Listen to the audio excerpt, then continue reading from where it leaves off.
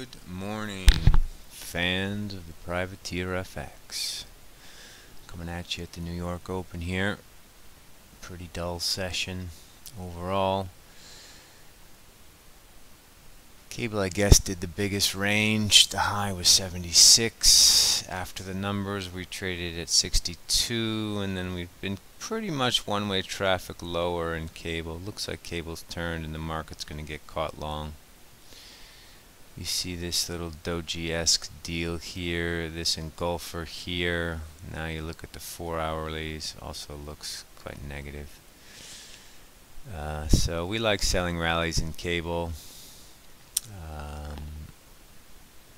for a move back to 142 the figure. So it looks like there's about 110 points in here if you can be nimble and be quick. Equities staying at the highs, 96 printed on the mini. We're still sellers, sort of 98.08, being patient. Crude's lower, dollar CAD's marginally higher. Not too much to say there, 55.75. We do think this is an important level, 126.26, easy to remember. 126.26. Aussie, we are still watching 50 and 40. It's been dead though on the downside. In general, it's just been dead. Second tier numbers today, housing and industrial production.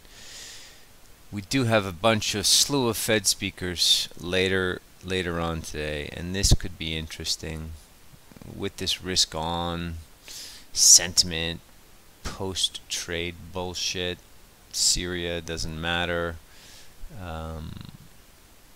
There could be some pressure on the rate side, so you know, got to keep your eyes out for any of these Fed guys and gals.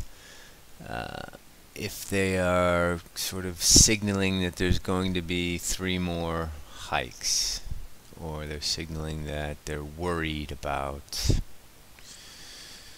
inflation or wage or employment, or could be anything.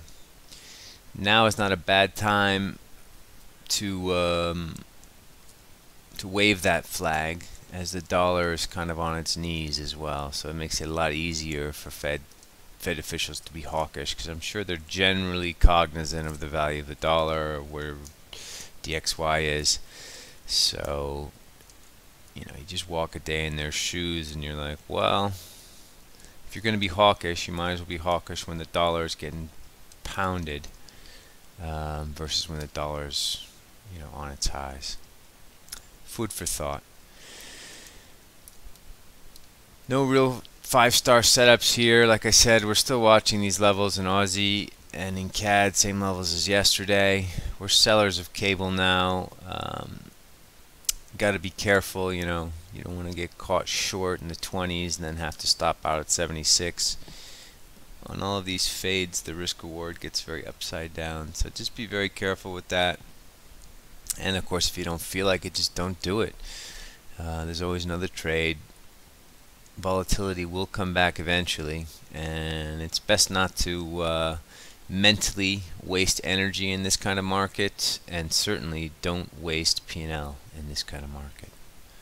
So with that, I will say arrivederci, a dopo, a tout à l'heure. See you later, alligators. Good luck out there. Bye, bye, bye, bye, bye, bye.